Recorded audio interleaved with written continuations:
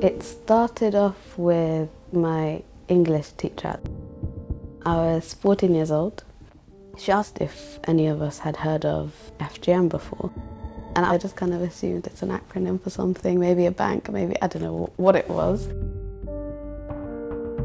And so I Googled FGM and female genital mutilation came up. My first instinct was disbelief. I can't believe this happens to women. Why haven't we ever spoken about this? Hi, I'm Luna, and I'm going to talk to you guys a little bit about a music video you made last year, celebrating the powerful thing called the clitoris. Because apparently it threatens societies. It's this disastrous thing that is going to ruin civilization. So why not celebrate it? I went back the next day really angry towards society in general. And that's when we decided to do a radio project to raise more awareness, to talk about the ins and outs of FGM. I think the shaming of female genitalia starts from a very early age.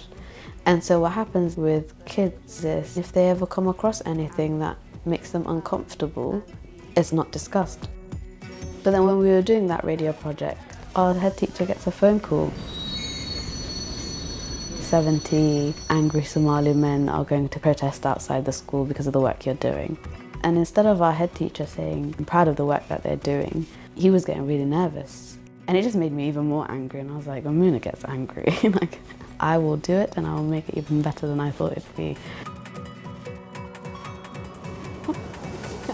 It's not mean, it's not rude, it's just celebrating the vaginas, you know? The school had 4 senior leaders who are all women, and they walked into his office and they said, you know, if you stop this work, we're all going to resign. Because we always heard about feminism, but it was like radical feminism. It was like, we hate men, we don't like them. And then I thought, actually, if that's what feminism is, like, that's kind of cool. They just went into the office to their boss and told him to basically shove it. Does that make you like worry about putting yourself out there, or like? It used to, because some of them would threaten like physical violence. But now it's kind of, I will put myself out there. I will be in that space, whether you like it or not. I love that. One of my best friends, she went through so much sexual harassment when we were in secondary school. She hated walking down the halls by herself. And I remember this one time, this guy was harassing her, and I saw what he was doing, and I marched towards him, and I'm like, you know what you're doing, you know it's wrong. Until this day, me and her are really close, and she always says, I remember when we were kids, you said something, that kind of taught me to say something. If we constantly keep internalizing it, then the next generation of girls will learn to do the same. But if we say no, enough is enough now, then when they are in year 7 and they come across their first ever sexual harassment, they'll say something. Integrate UK is about empowering young people to create changes in their own society.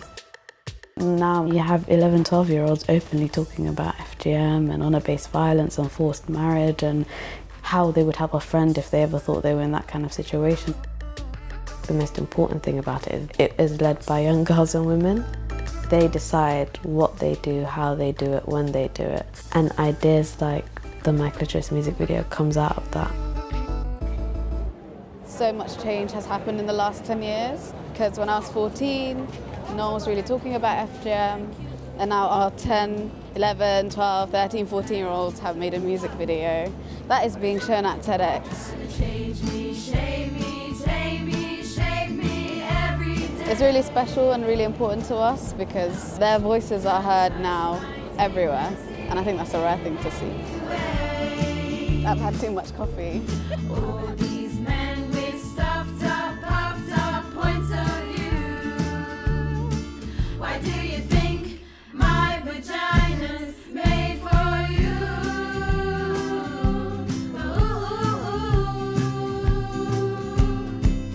My clitoris.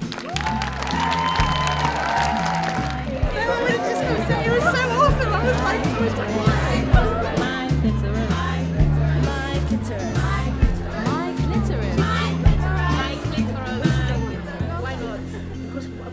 Catherine, I have to say that one. I love my vagina.